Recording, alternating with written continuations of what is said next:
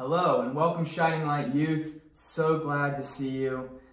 Anybody who might be watching this video right now, but especially those who are a part of our church youth group, maybe several students that attend here at Shining Light Baptist Academy, we're glad to have you. I'm glad that we're able to do this setup. It is a little bit different, but I hope that this time, quick encouragement, and especially as we look at God's Word here just for a couple moments, it'll be an encouragement to you, it'll be a help to you, and most importantly, it'll be a challenge to you as we are facing truly difficult times.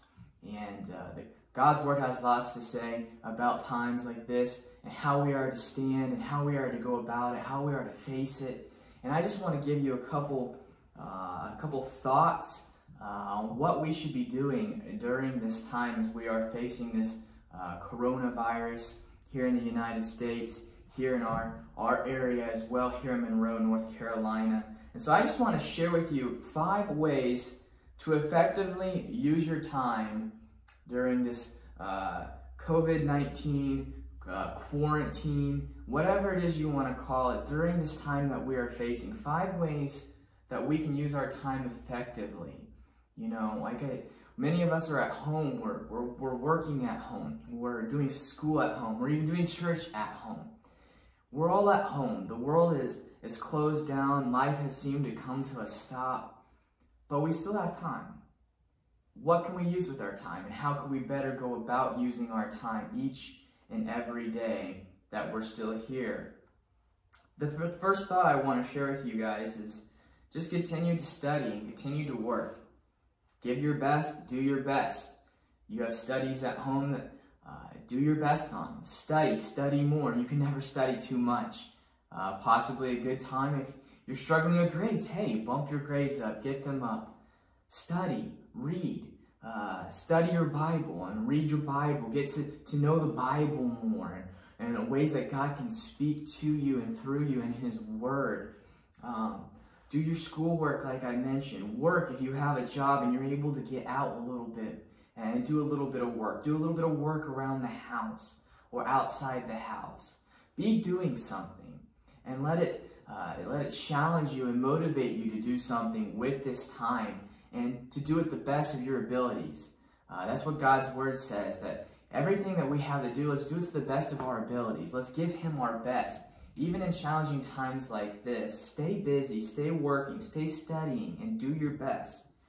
Be a blessing to others during this time. It is hard to get out. It is hard to go and be with other people and to meet others, but be a blessing to others however you can be, whenever it might be. If that's something as easy as going to your next door neighbor and taking their garbage can down and pulling it down to the street for them, or whatever, I mean, really, endless possibilities, whatever it might be a blessing. Maybe, just maybe, use social media rather than focusing on self. Use it to focus on others and send some encouraging messages to others. You know, whatever, text somebody an encouraging message during this time and let them know that you love them, that you're praying for them, that you want to be a help, and that you're available to be a help, that you're available to be an encouragement and be a blessing to them. I believe that's what we should be doing during this time. Be a blessing however you can be a blessing, whenever it might be. Thirdly, pray. Pray. One of the greatest gifts that we are given, a tool in our spiritual life, is the gift of prayer. We're able to go to the Heavenly Father, the one who's watching over all. He sees all this that's going on, and He's known about it, and He knows the future and what's ahead. And we're able to pray to Him. We're able to talk to Him, the one who's in control. Why not take any fear or anxiety that we might have going on right now? Anything that we're struggling with, any burdens that we're carrying, any sickness or health problems that we might be facing, or others that we know might be facing and going through during this time. Why not take those to the Lord in prayer? Why not talk with Him, the one who's in control and the one who can fix our problems? Let's spend some time in prayer during this time. Let's pray for our nation. We as a nation who have been wandering farther and farther from God, Yet we're praying, many are praying for this sense and the spirit of revival to be sent to our nation. Even we as teenagers, you guys as youth, can still be praying and making a difference in our nation right now by asking God to use you and to use others to send revival to our nation. For us to turn our sights back onto God, turn our eyes back to Him, looking to Him. There's so much we could pray for during this time. There's so much we need to pray for during this time. Others, ourselves, leadership that is needing to have the wisdom needed to help us through this time, to know how to face it, how to go about it. We can turn to the one who can help us. Are we? Are you, young person, doing that? We can't. It's very easy. Whatever it is, take it to God. Take it to the Lord in prayer. Spend some time in prayer with God. But don't just spend a little bit of time. Use this time to work on your prayer life. You got nothing else going on. Use it. Spend some time with your prayer. Spend some time alone with God. And let it challenge you and let it help you. Work on your prayer life during this time. Work on you during this time. Your schoolwork and your studies. And that you would work hard and do your best. Be a blessing to others. Fourthly, enjoy the life that you've been given.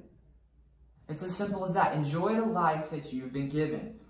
Life hasn't ended. It might seem that it's ended. You can't go to school. You can't see your friends. You can't spend time with them. We can't go out for parties or certain events or activities. Sports industry has shut down. We can't just sit at home and watch ESPN. We can't do things like that. Life is not fun anymore. It might seem to you, young person, that life has ended, but it hasn't. It's just changed. It's just changed. We live in such a fast-paced and all too often selfish society and world. And now that things have slowed down, things have come to a close, they've come to a halt, we are all at home, right? Take this time to appreciate the little things in life. Take this time to be thankful for what God has given you. Take this time and just look around you at all the great things that God has blessed you with. And spend time with those things as well. Appreciate those things.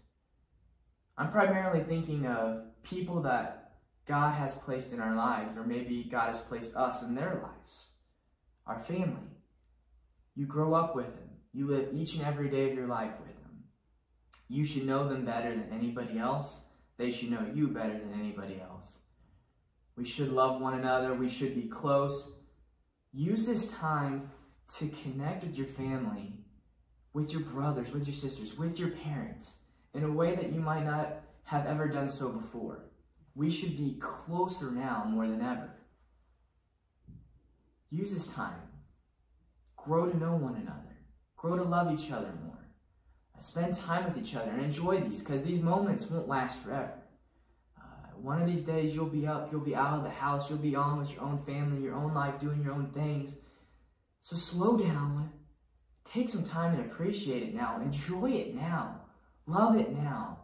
And do something about it now. Be thankful that you still have a church family as well that loves you and cares about you and is praying for you, and appreciate it. Slow down and think about them as well. And use that prayer life that you're able to have to pray for them. And be a blessing to them by reaching out to them saying, hey, so-and-so, I'm thinking about you. I'm praying about you. And I want to be a help to you any way I can. Be thankful that you still have school. You have a school that wants to invest in you and wants to help you and push you forward in life, and is continuing to do so through our education. Yes, it's different, but continue to use it and be thankful for it. Enjoy it that you're still able to have it and take advantage of it. Slow down. Be thankful. Be appreciative. Enjoy life. It's changed. It's different. But we could still enjoy it. We could still have fun. And we could still be thankful for all the things that God has given to us and is giving to us each and every day. Make much of God. Make much of God. We live in a world where it's all about self. As previously mentioned, what can I do for myself? How can I better myself or make myself seem bigger and better and smarter than others? How can I show off my talents and my abilities? How can I bring attention and prestige and maybe even glory my way and have the light shining down on me, where it's all about me? It's all about me. We do this through social media, YouTube.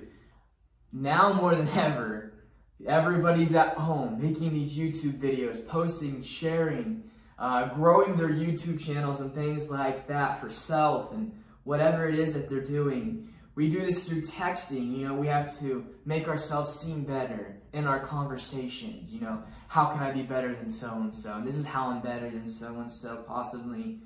We do it by posting endless selfies on social media. We pick the best filters. We edit it however possible. Maybe even Photoshop. We go in there to make ourselves look the best that we can look. And we share it with this smart little caption. How our life is just great, it's grand, and we're hoping that everybody will see it, that we'll get all these likes and shares and comments. Whatever the case is, that's the type of world we're living in. We're living in that day and age. We draw attention to self. We draw it to ourselves and do our best to make ourselves look better than we truly are.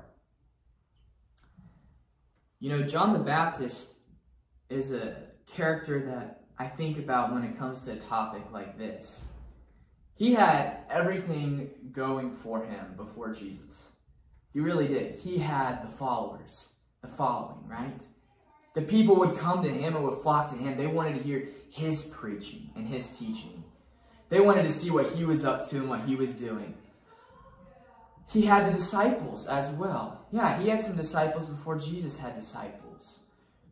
He had some great things going for him. He was a different man. It brought attention to himself in that way. People wanted to go and follow and wanted to go and hear John the Baptist. They knew of him. Yet when Jesus was coming onto the scene, starting his earthly ministry, John the Baptist willingly and humbly stepped aside. And what's recorded? One of my favorite verses, my life verse actually, John 3:30, he says, "He must increase, but I must decrease." It's not about me anymore. He's come. He's on the scene. He's ready to take over. He's ready to do great things. It's not about me. It's all about him. And he stepped aside. He put himself aside willingly and humbly to make much of Christ and not himself. Another individual who didn't care about getting the credit or receiving the praise was no other than a young little shepherd boy. He didn't come from much, he didn't have much, but my, oh my, how God changed that in his life. David, a character that almost every person in the world is aware of and knows, especially the story of David and Goliath. Great story, a story that we can learn much from. There's a couple verses I want to look to just real quickly here in 1 Samuel chapter 17.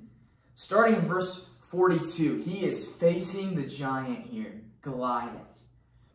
"And when the Philistine looked about and saw David, he disdained him, for he was but a youth, and ruddy and of a fair countenance. And the Philistine said unto David, Am I a dog, that thou comest to me with staves? And the Philistine cursed David by his gods. And the Philistine said to David, Come to me, and I will give thy flesh unto the fowls of the air and to the beasts of the field." And I love David's response. Much like John the Baptist here. How do we make much of God? By making little of self. Verse 45 here, 1 Samuel 17. "Then said David to the Philistine, Thou comest to me with a sword, and with a spear, and with a shield. But I come to thee in the name of the Lord of hosts, the God of the armies of Israel, whom thou hast defied. And this day will the Lord deliver thee into mine hand. And I will smite thee, and take thine head from thee. And I will give thee carcasses of the host of the Philistines this day unto the fowls of the air, and to the wild beasts of the earth, that all the earth may know that there is a God in Israel. And all this assembly shall know that the Lord saveth, not with sword and spear. For the battle is the Lord's, and he will give you unto our hands. You see here, David makes very little about himself, but he makes much of God. Only twice does David say that he would do anything, and he refers to himself. God is mentioned over 2 times more in this passage of Scripture while David is talking to Goliath. You see, make much of God.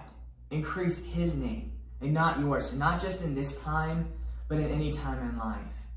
We can take this now, we can apply this now, and we can allow it to change us now. And as we move forward, it could be a help to us and to others. We make much of God now, we'll make much of him later on. We hardly have anything worth giving as is anyways, right? Let alone to make much of in this life. So how can we put the light onto ourselves? How can we boast about ourselves? How can we puff ourselves up and push ourselves forward when we hardly have anything to give as is? We can't make much of a name for ourselves. Oh, but there is one who can. There's one who can use the little bit that we have to offer if we just give it to him. And once we give it to him, he could take it and he can use it in a way that's not going to boost our name or boost our reputation. It's not going to put our name up there for all the world to see. Our face won't be everywhere, but it will be his. We'll be able to make much of God when we make little of ourselves and all the little things that we might have to offer and that God has already given to us. You see, it comes from him anyways. Why not just give it to him and say, here, you take it, you use it to make your name known more. Make much of God during this time. No matter the challenge, we face a challenge like this in this virus, no matter the obstacle that you may face, no matter the size of the enemy that might be standing in front of you, make much of God. You make much of God, God's got it under control. He's got it handled. He can do things that we can't. Just make much of him. Look to him. Turn to him. Take this time to slow down. Work on yourself. Improve yourself. Be more appreciative of those around you, those that God has placed in your life, and the little things that you have in life. And enjoy the life that you've been given while you can enjoy it. Pray more. Spend more time with God. Use this time to look at yourself. And where am I in a relationship with God? Am I close? Could I be closer? Do I have a relationship at all? And now more than ever do we need a relationship with him. Let's work on that. Let's turn to him. Let's spend time with him. Let's love him more. Study and work hard. Give it all that you can in everything you do during this time. Be a help however and whenever you can.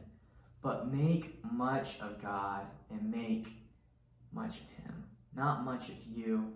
Little yourself. Look to him. Thank you all for watching. I hope it was a blessing and an encouragement, but I hope it was a challenge to you as well, and that it will challenge you to do more and to be more for God in this day, in this time, during this trial that we're facing. We love you. We miss you here at Shining Light. We can't wait until we're able to get back together and meet together in our normal setting on a regular basis. But we love you. We're praying for you. Let us know if we could do anything for you. Let us know if you have any prayer requests. Let us know if we could be a blessing anyway, anyhow. We hope to see you again sometime soon. Take care. God bless. See you later.